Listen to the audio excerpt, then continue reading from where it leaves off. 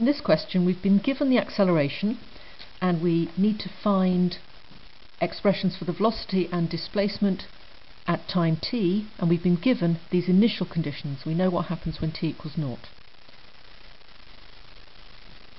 So integrating 0 we get constant, call it c1. Integrating minus 2 we get minus 2t plus another constant.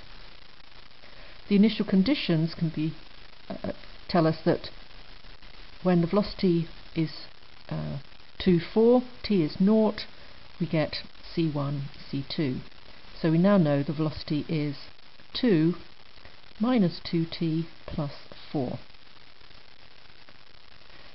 Integrating the velocity to get the position vector, we get 2t plus c3, we get minus t squared plus 4t plus c4. Again, initial conditions tell us that when t is 0, we're left with those two constants of integration. So we have an expression for r, which is 2t plus 2, and tidying this up a little bit, 4t minus t squared minus 3 is the displacement vector. The question then asks, at what time is the particle moving parallel to the I direction? So that means the velocity vector has got a component in the I direction, but the component in the j direction is 0. And so minus 2t plus 4 equals 0, t equals 2. So that is the time at which the particle is moving parallel to the I direction.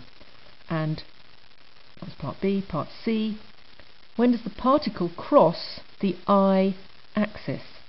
So that means the particle is basically on the x-axis and its the sort of j component, its y coordinate is 0. So again, it's looking like this.